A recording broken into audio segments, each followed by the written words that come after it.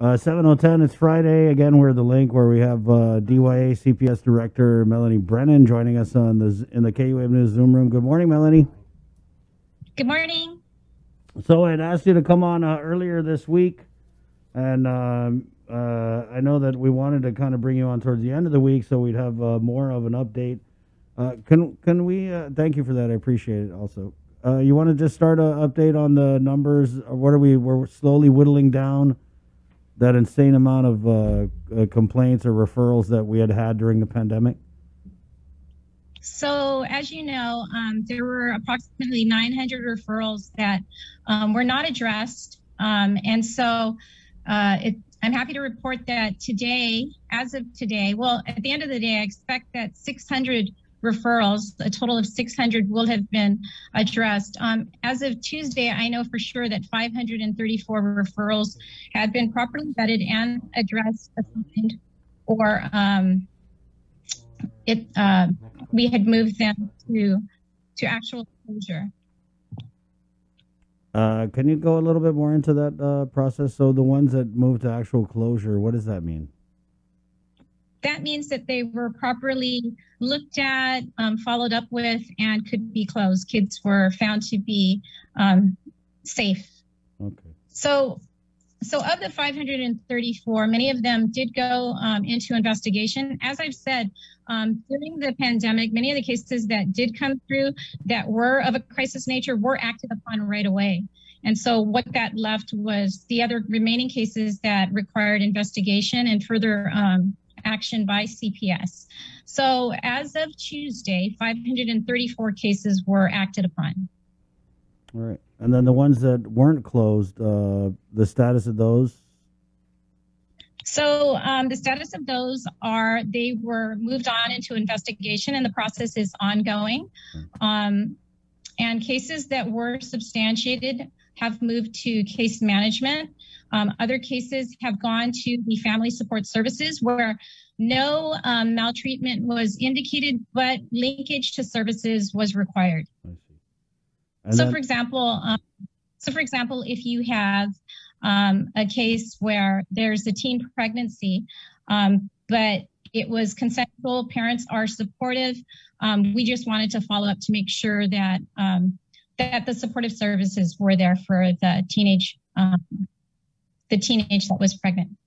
So does that involve like just referring them to maybe public health or whatever pertinent agency works with that kind of? Yeah, that's exactly what it is.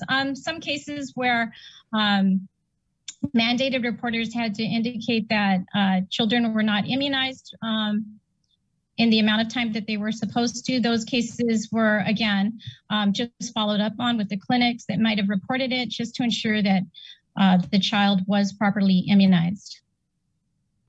Melanie, and then during this time as you run down and cross off and follow up all these complaints, do you continue to receive new complaints? And how does that affect that process that's already going with the backlog? So, that's a really good question. What we did was initially, we had started on the backlog, but we realized if we're going to create another backlog if we're not properly addressing the new cases. So we basically split the DYA social workers and the CPS social workers kind of in half. After we got, and this was right after we received the assistance of the CPS retirees. So we have 6 CPS retirees. And if you don't mind, I just kind of want to give a quick shout out to the CPS retirees. There are 6 of them that come in. They volunteer. They're not getting paid anything. And they vet these cases. They prioritize. They kind of tell us which ones need to go out on immediately. And that is what we do. So we're not only addressing the backlog, we're addressing the incoming cases so that they're acted upon as mandated by law. So if it comes in as a crisis, we're out there that same day. For those cases where we can go out within 24 hours or 72 hours, we're doing that. So there is no backlog. Oh, okay. There is no. I wanted to, and just a little advisory, guys. I'm about to read something that's very disturbing. So if you don't want to, it's a magistrate's complaint that we received yesterday. And I'll just go ahead and go into it from the Superior Court of Guam. And this is the magistrate, which comes from Assistant Attorney General Christine Santos Tenorio. On December 22nd, 2020, at approximately 4:29 p.m., a local teacher reported to Dedito Precinct Command that one of her female students, a 16-year-old, identified only by the initials, had been sexually assaulted by Ketret Pakiu, the defendant, since the female student was 6 or 7 years old. The student is blind and has special needs. The student indicated to her teacher that the last sexual assault had occurred on December 20, 2020. The student, again, who is blind and has special needs, lives in the same household as the defendant. The student remained in the house with the defendant because authorities say that they could not locate the student. On February 25th, 2021, CPS workers accompanied the student to the Dedito precinct, where that the student told officers that the defendant had sexually assaulted her again on February 22nd, 2021. On that day, the student was laying down on her bed when the defendant laid down next to her. The defendant then touched Annie's breast and buttocks. The defendant then pulled down her panties and raped her. And the student, again, who is blind and has special needs, was very emotional during this is just so heartbreaking. Ketret Pacquiao, charged with attempted third-degree criminal sexual conduct, the 3 counts of fourth-degree criminal sexual conduct. But Melanie, you know, we talked about during the pandemic,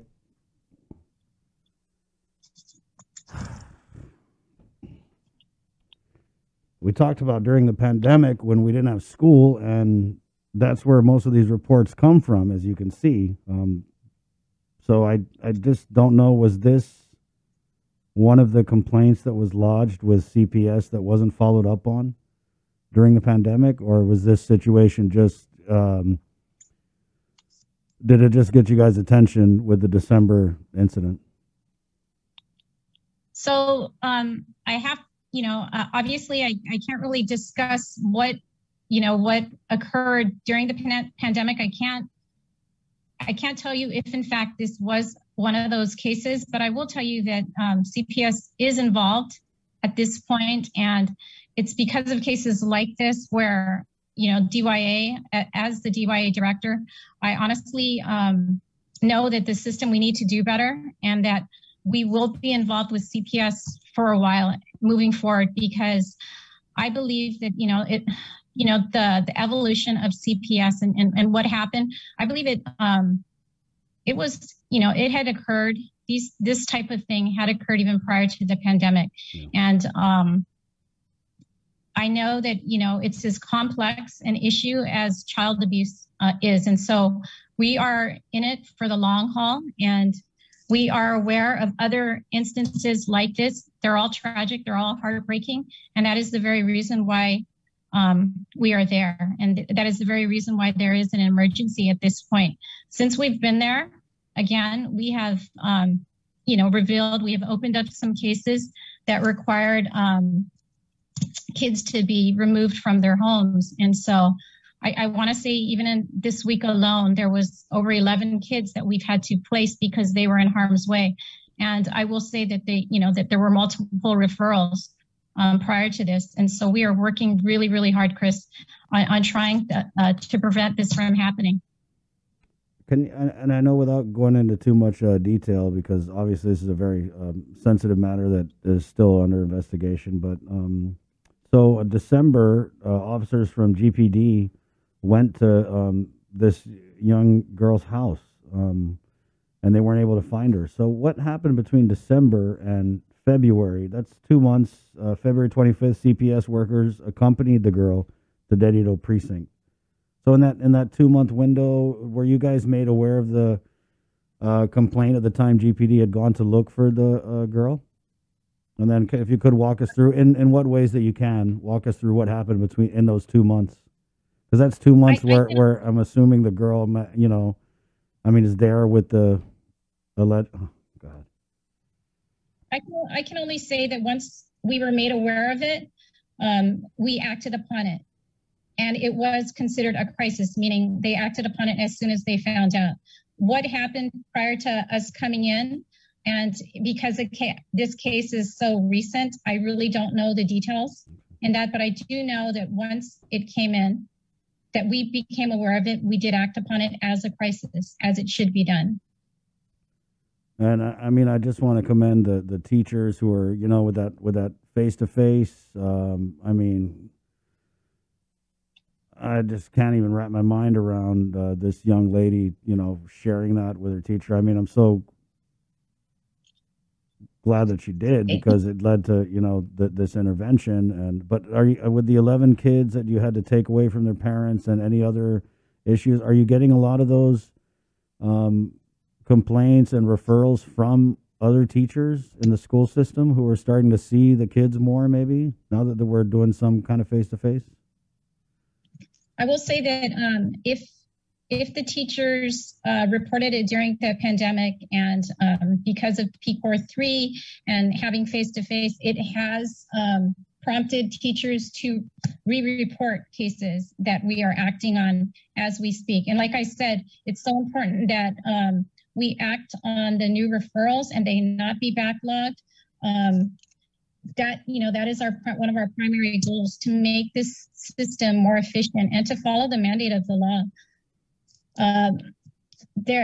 These cases are really, really difficult. And I know that CPS was still working during the pandemic. They were working on these crisis cases. And I think what's important to note is that even if something comes in as, you know, an educational neglect, a parent isn't, you know, ensuring that their kids are going to school, even though it seems minor, we still need to follow up. We still need to go out, because many times the reasons are so varied as to why, but oftentimes it leads to other indications of maltreatment, such as sexual abuse. And so it's so important that every referral is treated as a child in need.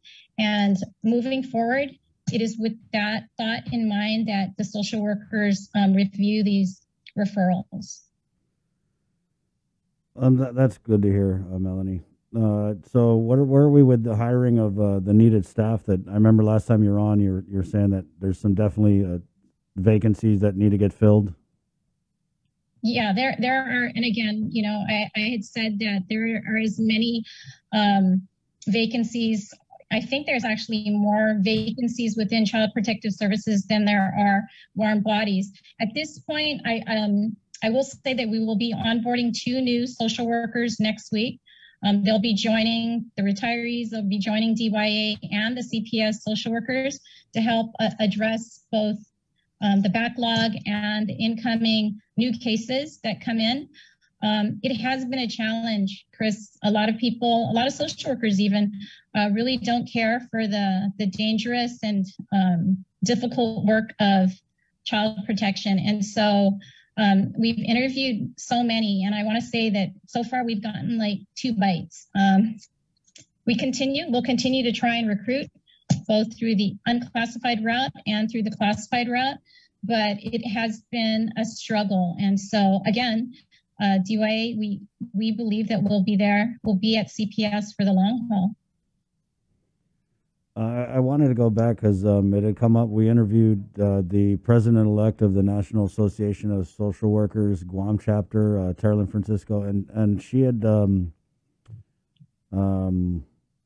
what it was just kind of someone called, and we ended up going off on and talking about the whole CPS issue. But can you tell us, with the person who was responsible for taking the referrals and the complaints, was there any type of administrative or disciplinary action that was taken against the employee for allowing those complaints and referrals to file or to just pile up? Or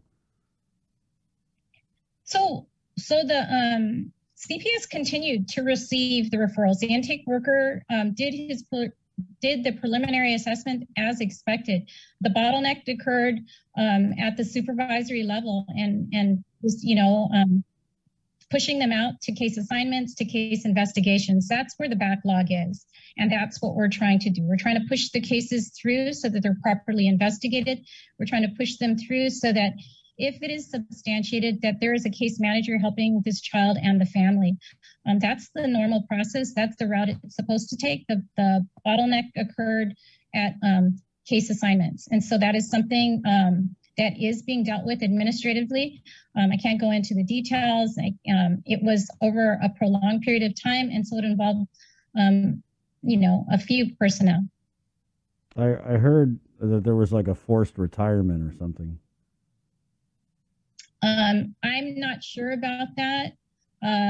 My focus has been on the backlog. My focus has been on children that need to be protected, children's cases that need to be investigated.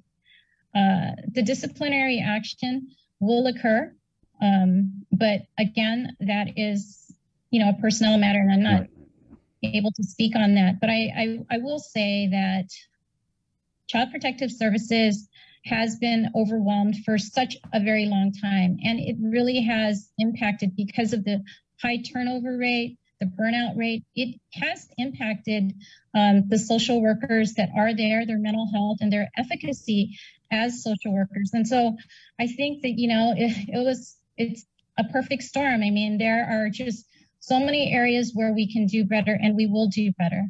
And so that's my focus, really, on getting us to a place where the public has confidence that if they make a complaint, that it is properly looked at and taken care of.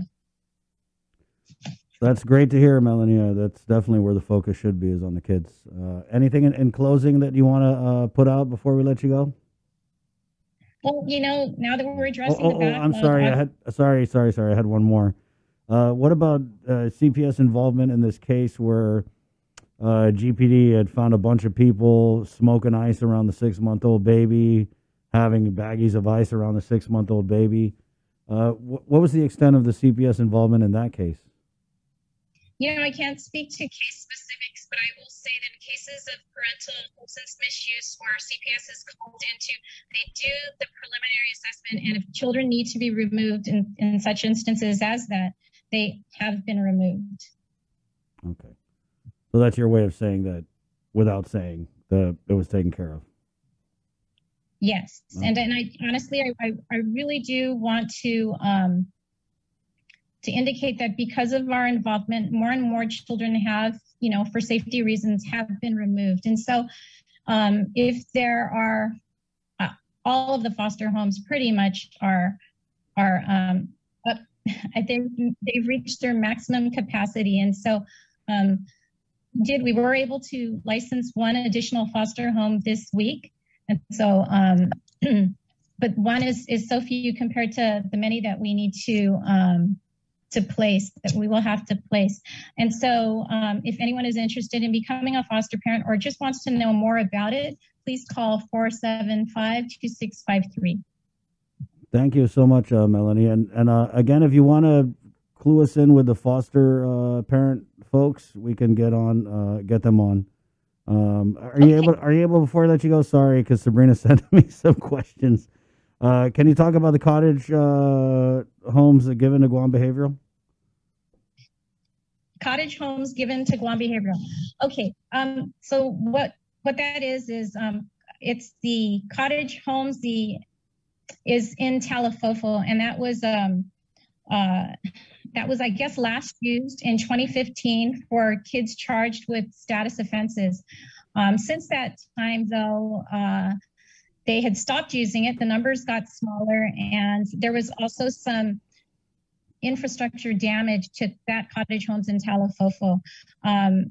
After that, I guess the previous administration had rented out a home closer to DYA, which was a residential setting, but that residential setting had some plumbing issues, and what was happening was the kids had to be moved into a dormitory within the DYA complex, but it was a dormitory that had been vacated because of, juvenile justice efforts that kind of reduced the population of incarcerated youth. And so that dormitory was kind of renovated to look like a residential setting, and that was used for the smaller population.